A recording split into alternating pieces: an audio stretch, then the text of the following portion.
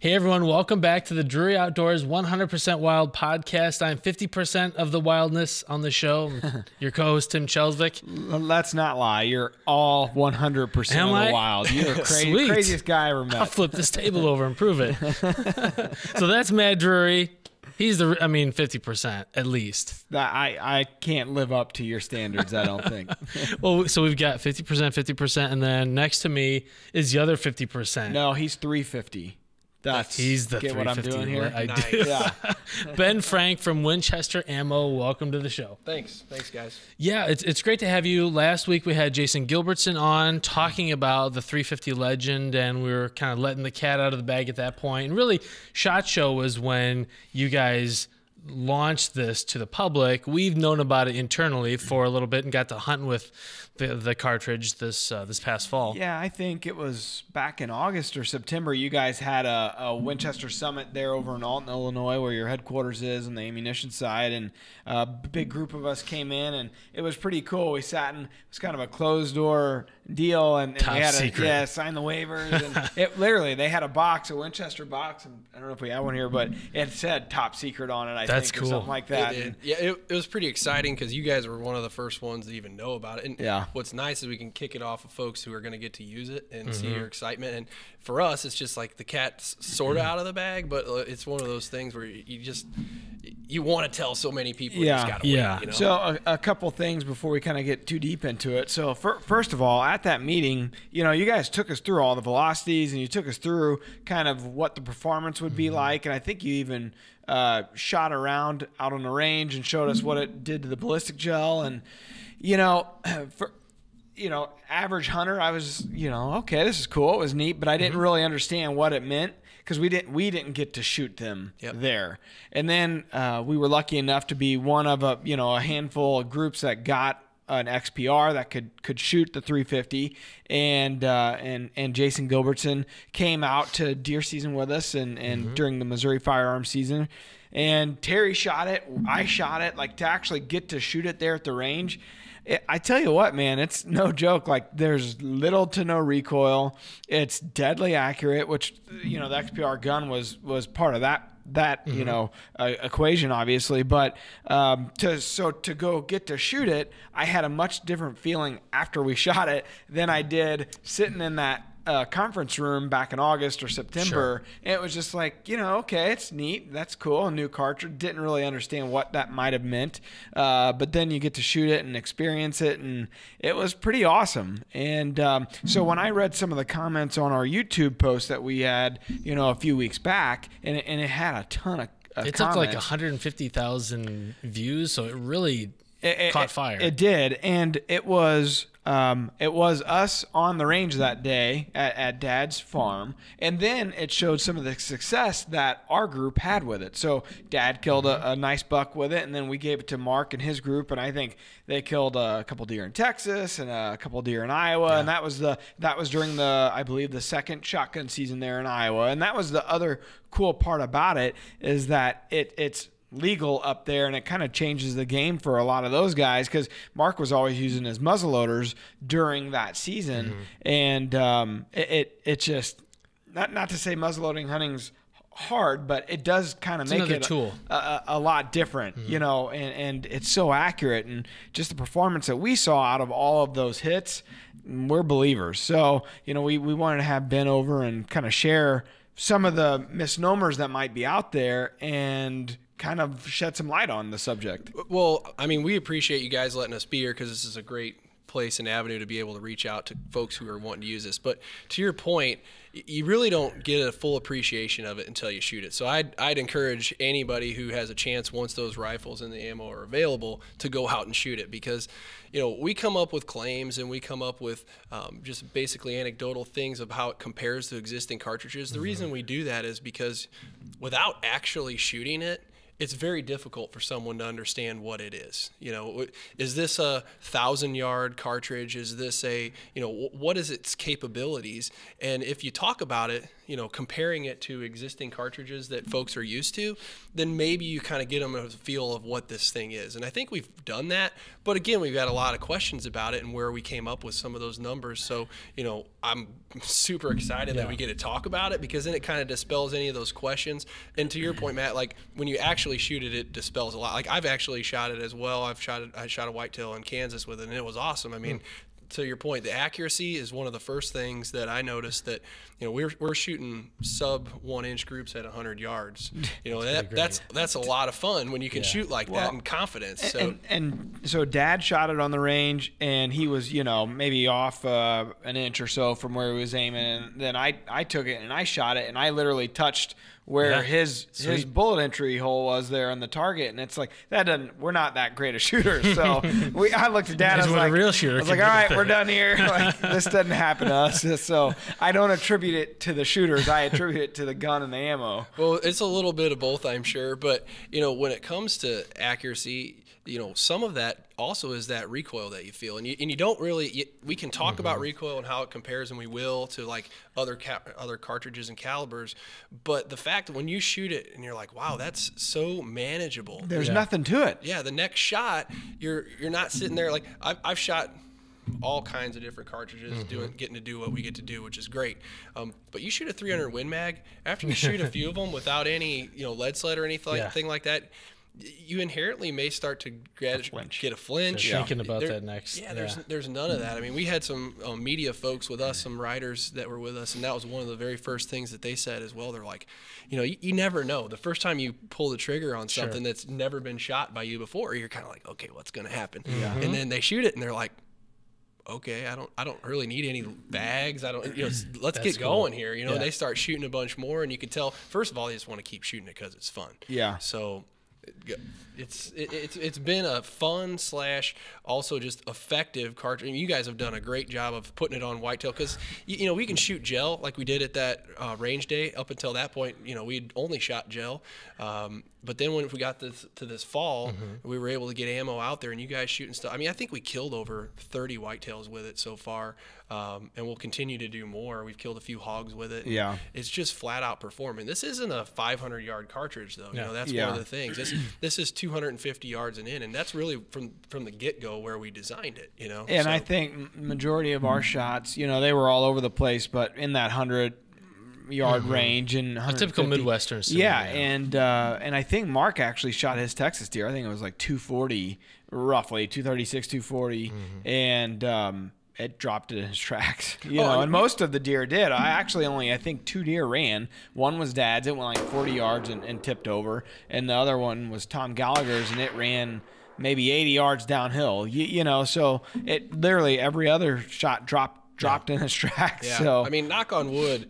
All of them have been one-shot scenarios, which is great. Now that also plays into good shot placement. Of course. Again, good shot placement comes from an accurate cartridge. So, but what we see and what we get when we talk to folks is, you know, hey, how far is it that you're shooting whitetail at? You know, and most folks are within that 250 yards and in. Yeah, there's going to be other folks who are going to be shooting them further, but, you know, particularly in the Midwest, you're going to encounter a lot of situations that are under 250 yards. And, I mean, it's fantastic within that range. So yeah, you guys didn't necessarily come out with this with the Western hunter in mind, probably. I mean, I guess they can, but it's more of a Midwestern, you know, east, northeast, southeast type of a deal. You know, that's a good way to kind of segue into how we really came up with the 350. So, you know, when we're looking at, we're sitting in one of our conference rooms, and in our conference rooms we have one of these big bullet boards. It's got every cartridge that we've ever built,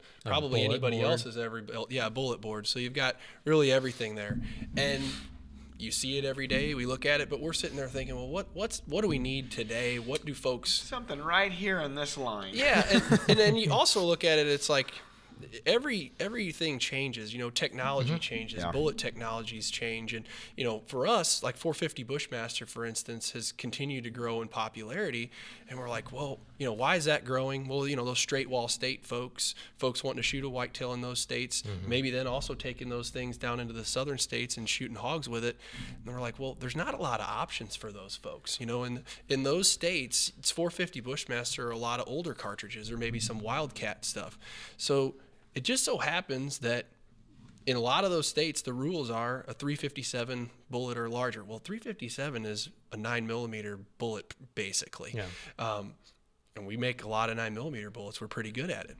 And then it just so happens that 9mm bullet will fit into a 223 roughly shell case without necking it down. So we're like, well, we do a pretty good job of making those too. So if we put those two together, now all of a sudden we check that box for those folks in those states. That's a straight wall cartridge that's large enough bullet diameter that's going to be very effective on whitetail. So that's kind of where we started with it.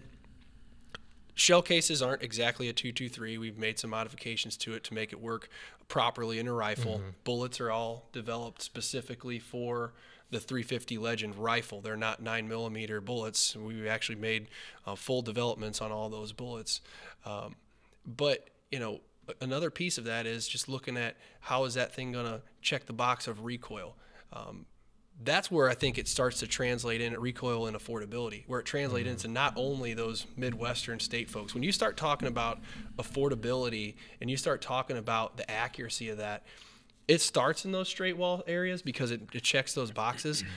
But that's going to be a cartridge that could be used anywhere. It's obviously legal in any state that can have a rifle. And we get a lot of questions about, well, if I'm recoil sensitive, what's my best option to go kill a whitetail?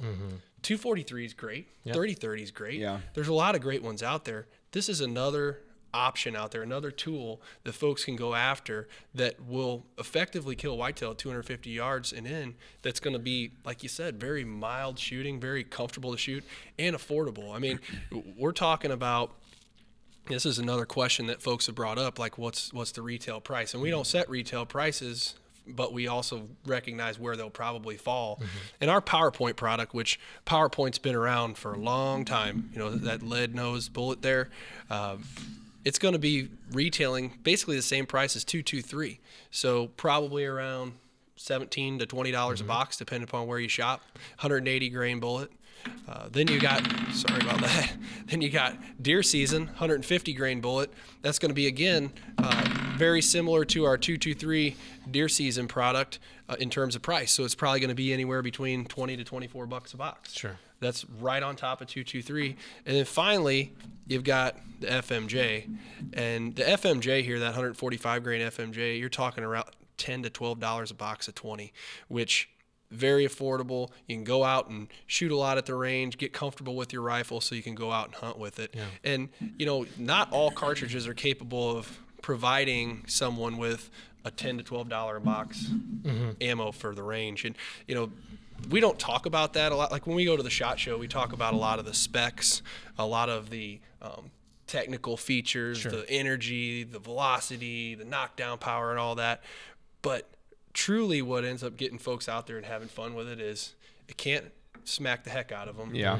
And it can't smack the heck out of their wallet. It's got to be something that I can go out and shoot on every weekend. I can have my kids shoot it. Or I was going to say, this is a pretty kid-friendly, if you're getting, maybe you went to your wife hunting or whatever. There was like no recoil to it. I mean, it was fun to shoot. Yeah, I mean, for me, I live in Illinois, so unfortunately I don't get to use it.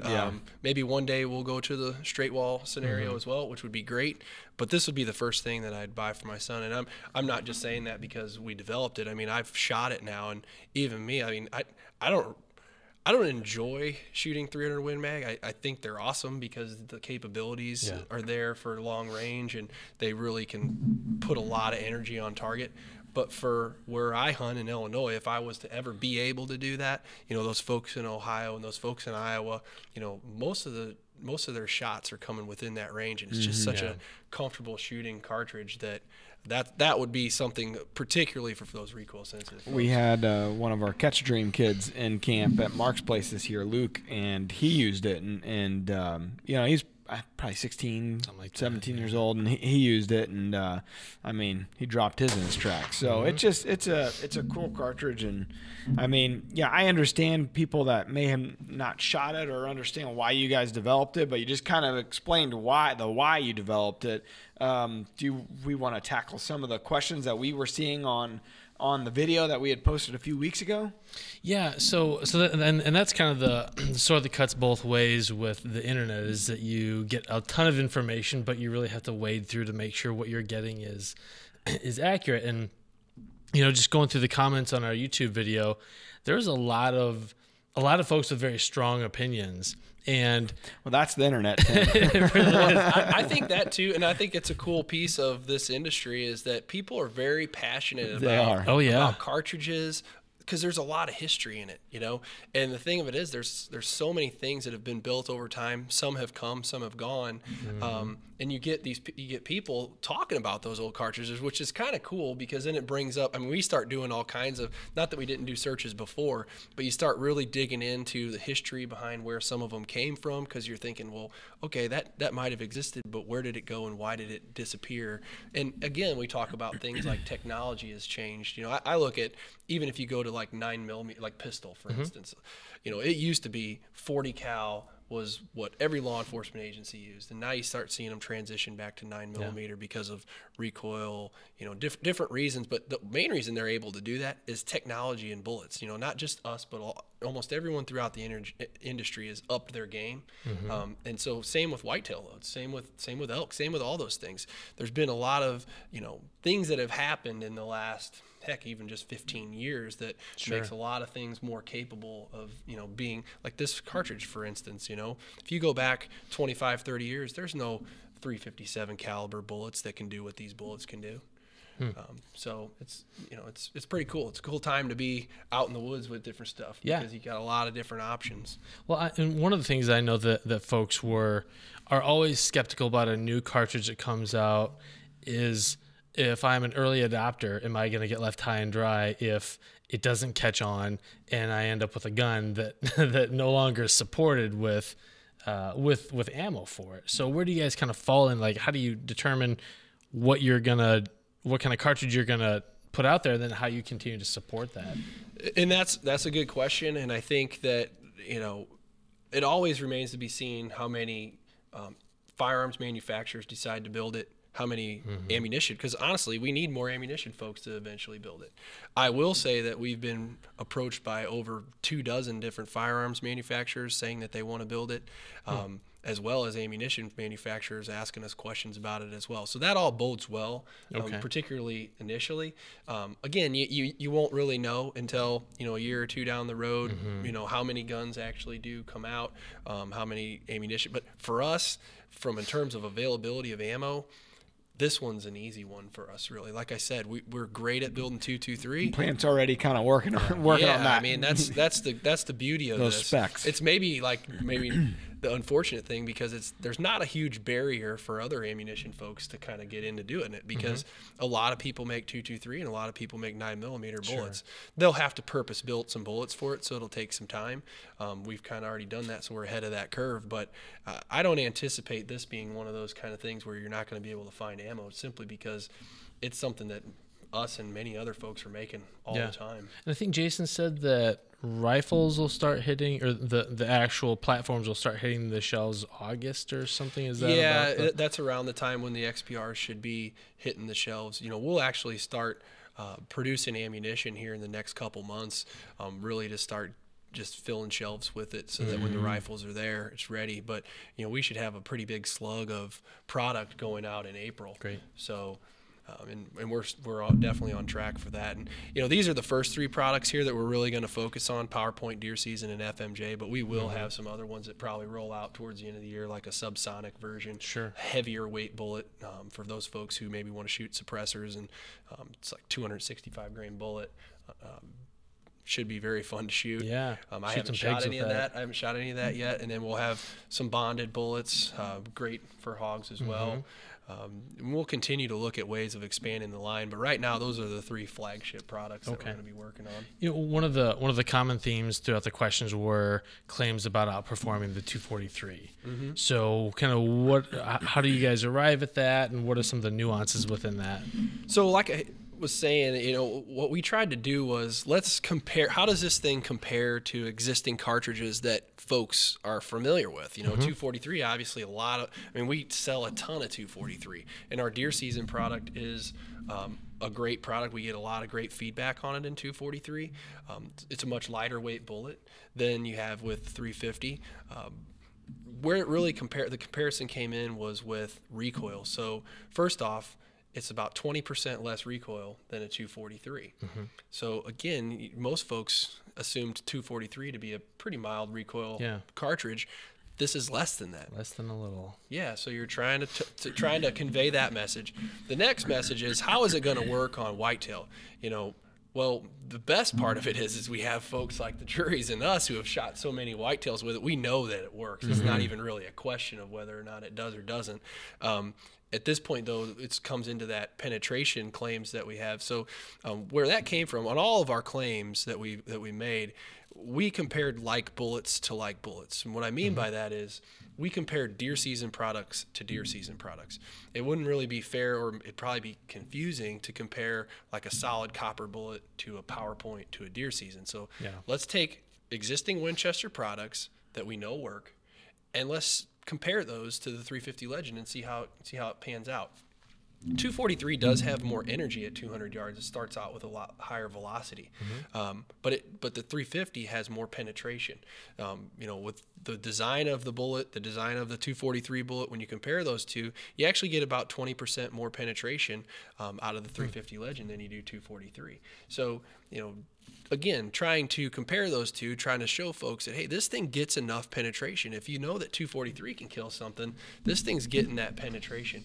There's slightly less energy, obviously, because you're not starting with that velocity, but you know, you have a lot less energy than a varmint bullet too, and you're not going to shoot a deer with a varmint bullet. So energy can be slightly deceiving at times because, you know, for one, you know, you're not, this bullet construction makes a big deal out of it when it comes to that. So Well, and so you talk about bullet construction, you talk about penetration. Let's talk about sectional density, because that's an important component. You guys are getting deep now, man. I gotta step away from the podcast. I'm gonna tell you right now, sectional density for me, like I was an engineer in my beginning of my career, and I kind of removed that part of my brain and set it over here. And sectional density is kind of one of those things, from the way I gather it and from where I remember, is that it's folks trying to determine whether or not there's enough there to kill whitetail. And the bottom line is, like I said, we've killed deer out to 250 yards and in, and had zero issues with it. And you know, when we have done all of our gel testing, we developed these bullets to expand at those ranges, so we know that they work regardless of what the sectional density is, rather than getting in an argument about any of that kind of. Personally, I don't even really have that much information about sectional density. I just have real world knowledge of how it's performed. Tim, where'd you come up with this from? It's a question that people have been asking, and it's a good, it's a very techie. Well, that's the thing that surprised me when I was reading down through those comments. Like a lot of them do get very technical, and I guess I took for granted. It's like, I just took for granted what you guys told us is what it is, because I know you guys. Your legal department wouldn't let you put out a claim that isn't 120% accurate. You know what I mean? I'm sure our legal department's watching me right now. But no, everything's fully vetted and through that, because we want to make sure that, everything is backed up by data. So we do a lot of testing, a lot of shooting with stuff to make sure that stuff is true. Another one that comes up is the 30-30 comparison. And we talked about this even prior to starting, but the biggest thing there, and the biggest reason why folks maybe are a little confused, is 30-30 ballistics are typically published out of 24-inch barrel guns. The thing is that most rifles that are in the field today are 20-inch barrel. And 30-30, the nature of the powders that are used in 30-30, you lose anywhere from 160 to 200 feet per second when you shoot it out of an actual gun. So when we looked at 350 Legend, we said, well, is it fair for us to tell people, like, this is compared to a 30-30 versus a 350 Legend. How do we compare those two? Because in reality, the 350 is going to be shot out of a 20-inch barrel gun. Sure. We launched it in the XPR, and how does it real world compare to a 30-30? There's probably been more deer shot with a 30-30 than any other caliber. Everyone knows that it works on whitetail. Yeah, that's the deer that I had started with when I was a kid. I mean, that's just the gun we had, Well, and actually, when we looked at this, we thought 350 could be, the modern day 30-30 in a sense, for those kids and for those folks who are just starting out. Great cartridge. Well, how does it compare? Well, we took 20-inch barrel guns, 30-30s, and we shot our deer season product through it, and we get the velocity from that. And again, you have that velocity drop compared to your 24-inch barrel, and it has less velocity and less energy than the 350 Legend when you start comparing them that way. And so you got to apples to apples kind of thing. And it gets way to bring it down into normal guy terms. I got to dumb it down for myself. I know fruit. I can talk fruit. It gets confusing, particularly because a lot of new cartridges, like even 450 Bushmaster now, that most of those velocities are actual published less than 24-inch barrel gun. It's like a 20-inch barrel. 300 Blackout oftentimes publishes them at 16-inch barrel. And a lot of times, if you look at the back of the box, the ammo boxes, they'll tell you what the ballistics were and what you were shooting it at. Like this says, ballistics data generated from 20-inch barrels. Yep. So, that'll help you. And the reason why 30-30 hasn't changed, 30-30's been around a long time. Sammy, who really dictates a lot of the things when it comes to cartridges, it's a Sammy cartridge. It has been for a long time. No one's going to really... What is Sammy? It's really... It's an acronym for something. It's the body that kind of we use and we're a member of that really... When you're generating new cartridges, we make sure that they're safe and that they'll function. And... like a regulatory. Yeah, it's a regulatory body for our industry. And so, we go by that, and that's what folks put on the back of their box. But when you create a new cartridge like this, you kind of are starting with a blank slate. So we decided, hey, look, we don't want to start off showing people 24-inch barrel velocities with this thing. We want to show them what it's actually going to produce. Yeah. So it's a little bit like with IBOs in archery. You get a 70-pound bow and shoot the lightest arrow that you can. And don't take us down that rabbit hole. And then you get people that are arguing about IBOs. It's like, what does it do? I know this. I've never had a bow that actually shot what an IBO. Yeah. That's all I know. It's a totally different, like that's a lab setting type of metric. But if everybody's comparing it against that, you have to have a standard. Yeah, then it's fair game. So I mean, if you took the 350 and you shot it out of 24-inch barrel guns, you'll gain some even more velocity. So our published velocities on the back of our box would actually go up. But it's not real world for this cartridge, so that's why we didn't put it on there. So that's really where those claims come from. They're legit. I mean, we actually physically shot the 20-inch barrel guns through chronographs, just like we do the 350 Legend. So, when it comes to that too, you kind of look at energy, penetration, and all those things are claims. So you look at them. You look at penetration. So we talked about the 243. We talked about recoil, and we talk about what's the other one? Energy, penetration, and recoil. Yeah, so you got it. We got them all. So your recoil is going to be similar, if not a little less than 30-30. And so like this is, Trump was on during his State of the Union talking about. He was mentioned something. There was a third of something here represented tonight, and someone went back and did fact checking. They're like, actually, it was 31%, and that's kind of like how I feel about this, about the recoil claim that people are making, because people are saying, well, people are complaining that folks are saying that there's no recoil in this gun. And there's obviously some recoil. It's a gun. There's going to be some. It's a term. It feels like there's no recoil based on all the other guns you're used to shooting. That's for sure. And that's why that's why we made the claims that we do. You're trying to compare it to something, so folks get a general feel. To your point, the best way is just to go shoot it.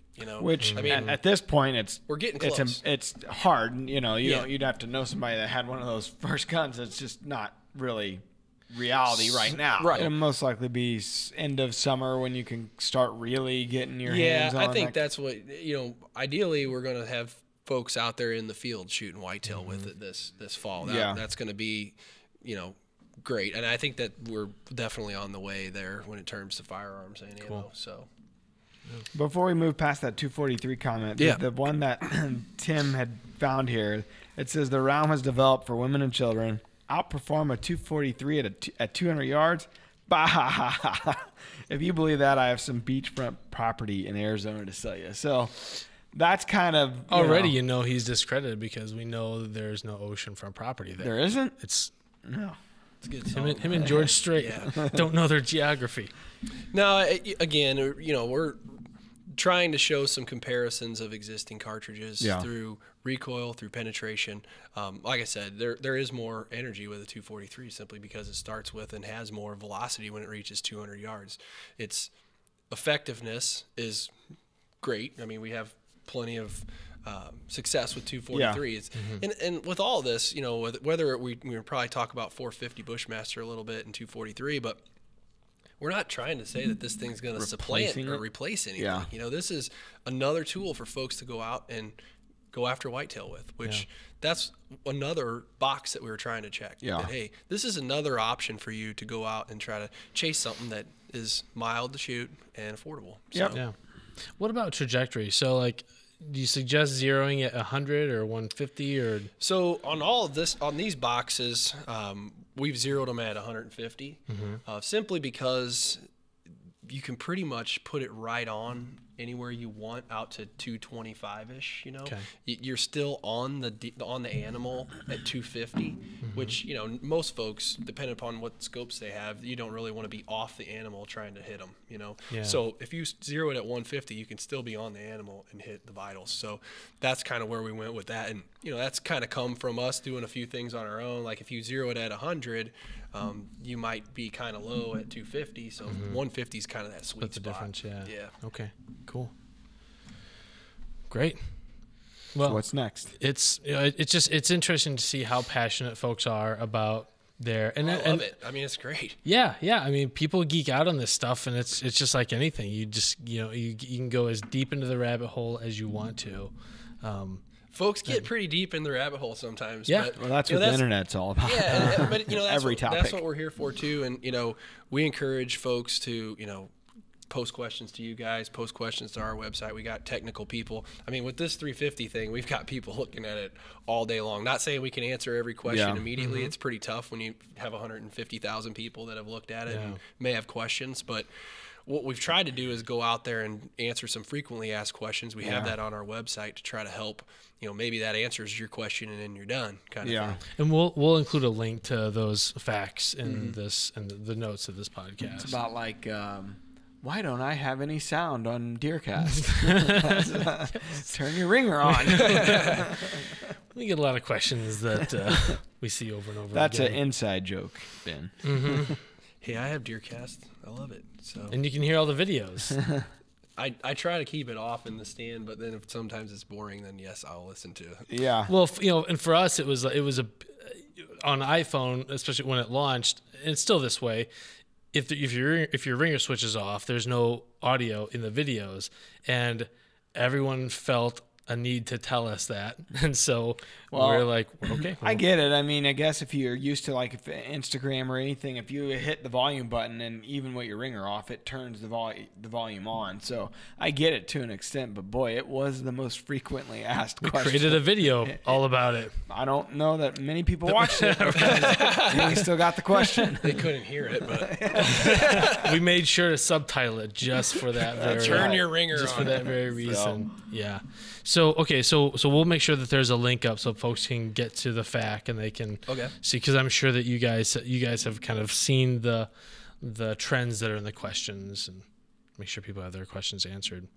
And if folks have questions, we'll put up a post in DeerCast and see if people have additional questions, and we'll try to get you guys. Make sure somebody's answering them from Winchester for sure. Yeah. So we got a few more questions for you. This one guy asked, is a model 1894 going to be chambered for this? So that, again, when it comes to guns, it's hard for us to decide, to determine who will do what. I mean, obviously on the Winchester side, we know a little bit more, and I'm not saying that it'll never happen, but right now we're really heads down focused on the XPR. It's good to hear all that kind of feedback, though, to kind of see, hey, what's next? What do people want? What are they looking for? Currently, we don't have any plans on the 1894, but that doesn't mean that it'll never happen. Sure.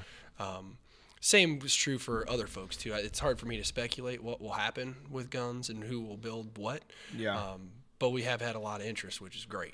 So, one of the viewers mentioned it seems like a resurrection of the 351 Winchester, and so they're purporting that this is not really a new. So how much influence do you draw from previous cartridges and? Yeah, it's kind of going back to that bullet board kind of thing when you're looking at different things up there and seeing what we've done in the past and, why did some of them not make it kind of thing. And I mean, there's actually quite a bit of difference between that and the 351. One, and I didn't really know a whole lot of, this deep of detail about it until I started doing some digging because of all the questions. But the 351 actually is a 351 diameter, 352 diameter bullet, which is, it doesn't seem like a lot, but it's definitely smaller than the bullets that we have here, which would potentially make them illegal in straight wall states.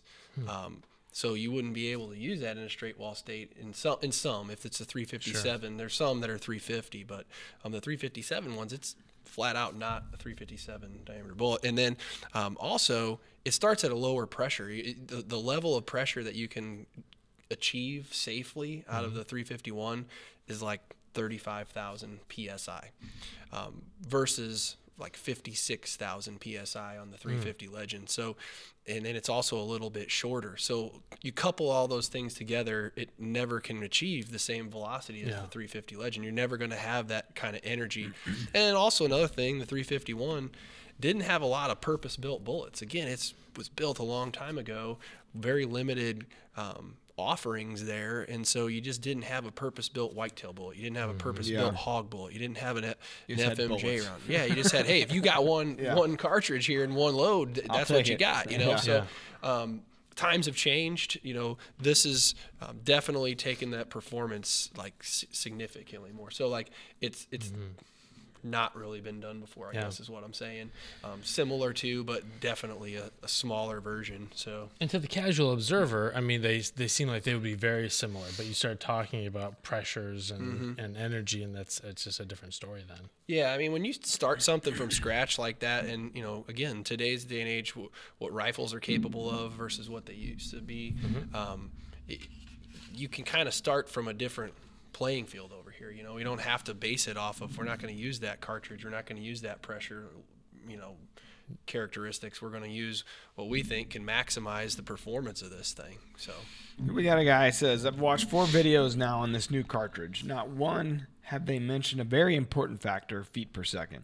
So it makes me think it's a slow moving bullet. Why else wouldn't they mention it? Weird. Keeping it a secret. Yeah. Well, it's probably on the box. It is, and all the ballistics are on our website too. So if anyone is curious about trajectories, how it performs at range, but just straight up the muzzle velocity out of the 20-inch barrel. So deer season, 23, 25, so 2,325 feet per second. Power point, 180 grain, 2,200 feet per second muzzle, and the FMJ is 2,350 feet per second out of a 20-inch barrel. So, again, as barrel lengths go up and down, that can kind of change, but that's our 20-inch ballistics that we have on the back of the boxes. That's what's on our website. It's difficult to say everything about it. I mean, this is a great forum because it's a little bit longer, but oftentimes when you're doing videos, you're trying to hammer out some key things, get people interested. And it's like, hopefully people are still interested and still listening. But yeah, it's difficult to say all those specs. Sure. So. Yeah. Sweet. Okay. Yeah. So anything that you want to cover that maybe we haven't brought up so far that you're seeing, as you guys are looking around on the internet and seeing what people are saying or asking or having questions about, anything else we need to cover? Well, one thing, and we kind of covered where we came from with the claims on the recoil penetration and energy. But another thing is it the fastest straight wall cartridge? Folks often get a question about that. I think some folks have maybe taken that to a different place than where we had kind of started with that. Where we were starting with that is we are comparing this in those states where straight wall cartridges are legal, and there's definitely legal stipulations behind what you can use. So what's the bullet diameter, what's the shell case length that's legal, and then as well as, you know, the existing cartridges. So there's a lot of grandfathered in cartridges, that older cartridges like 4570, 444 Marlin, things like that. So we're comparing it to those cartridges. You know, you could build a 5-inch long straight wall cartridge with a 50 cal bullet in it, and it's going to have more velocity. It's going to be a faster straight wall cartridge. And could you hunt with it? You could hunt with it somewhere, but you couldn't hunt with it in those states. So that's really where that comes from. It's a straight wall hunting cartridge within those states that have those kinds of limitations. Within what's possible, yeah. Yeah, and I think that for some may be confusing, but for the folks that do live in those areas, that box that we're checking there, that's meaningful to them. Big deal. Yeah. We saw the results there in Iowa, what that meant. I mean, you know, it's just it's just a lot easier to be able to shoot this gun and ammo combo than maybe, you know, getting the muzzleloader out, and a lot of guys that's a barrier to go out and hunt in a lot of ways. You know, they don't have a muzzleloader, they don't understand it, or they're just leery of it. And muzzleloading these days is pretty easy compared to what it used to be like, obviously, but in general, that's a barrier, I would think, for some hunters. So this opens it up in those states that it's legal. Yeah, and in those states, you know, they don't have, like in Iowa, you don't have a whole lot of straight wall options, you know, other than older cartridges. So, you know, there's not been a lot of developments outside of 450 Bushmaster. So, and I'm not passing by the fact that you can obviously shoot a slug gun there too. But when you talk about distances, you can reach out and touch them a little bit more with this than say a slug gun. Yep. Yeah, and you know, and I'd look back on, because one of the things we did when we were doing this, we talked to a lot of the Department of Natural Resources folks, because folks like yourself, we want you to go out there, but we don't want you to get in trouble. We want to make sure that it's gonna work and it's gonna be legal. And you know, and when we talked to the folks in Iowa, I remember distinctly, he's like, "So what is it? What is it?" I was like, "Man, I can't tell you. I want to tell you, but I can't." He's like, "Well, I'm really thinking about getting a 450 Bushman." I was like, "Well, you ought to get one of those, but you also want to get one of these too when we do it." So, you know, and after talking to him, and we told him all about the specs, and that met all the requirements, so we knew it was going to be all good. So all you could tell him were specs, and you couldn't tell him the actual name of the cartridge. Right. And so most of those states that you don't have to know because part of it is, from what we gathered from a lot of them, is there's a lot of folks that build Wildcat cartridges and want to shoot deer with them, and they have plenty of energy to be able to do that in some instances. So what a lot of them have done now is they basically stipulate the bullet diameter as well as the shell case length, and then they also grandfather in some of those older straight wall cartridges, because like I believe 4570 is even longer than the actual shell case length that's legal, but it's grandfathered in as a straight wall. Gotcha. And I know that Mark you guys had called the Iowa DNR, but Mark also called it just to double check, and so we made sure and we dotted all of our I's and crossed our T's before we went and you know and executed. And I would say to do that for anybody, even if you're worried about it. I mean, you know, we went out and did our due diligence, but you should always check your regulations when it comes things to that. change. Yeah, it's not legal in Illinois, you know, Exactly. which is a very similar state to Iowa in a lot of ways, but there's just regulation there that it does not meet, and so we couldn't use it over there in Illinois. If you shot it out of a pistol, it would actually be legal in Illinois, but not many people do. But you know, good point. But yeah, there's definitely, you know, Illinois is primarily a slug state. Yep. So. Wow, great. Well, thank you for coming on the show and digging into some details. This was great. Yeah, I appreciate it. I know, you know, there's a lot of detail there, and there's a lot of stuff to cover. And you know, I encourage folks to continue to ask you guys questions and you guys bouncing stuff off us, because I mean, this is what it's all about for us. You know, coming up with something that we feel is going to help people out and people are going to have fun with, but we also want them to understand what it is. So you guys helping with us is great. So. The excitement at the SHOT Show from the industry was very high. I mean, there was definitely a buzz about it there when you guys launched it. Yeah, I mean, I've been with Winchester for going on 16 years, and this was one of the most fun SHOT Shows that I've gotten to participate in because of that. Because it's fun when you get to people coming up and asking questions. You're the belle of the dance, right? Well, I'm not saying that, but it's kind of like you recognize that this is something that people are interested in, and you recognize that people are seeing the potential usefulness of it, and knowing how it worked.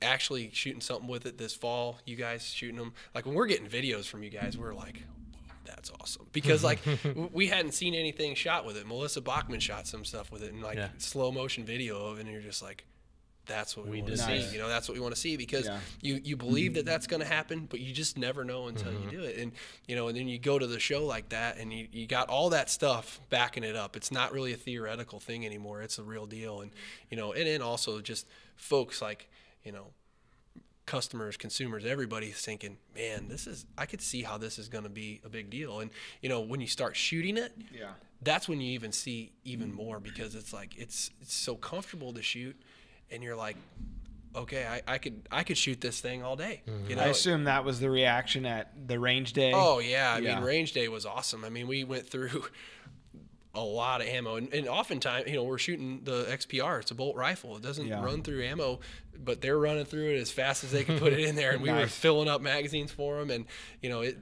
those dudes were pretty hot. They probably have more rounds through them than you might not want to borrow those to go out and shoot with now. The barrel's drooping. What is that? Yeah, but it was definitely a popular thing, and again, no one's shooting it off a lead sled. They're all shooting it right off the shoulder. So.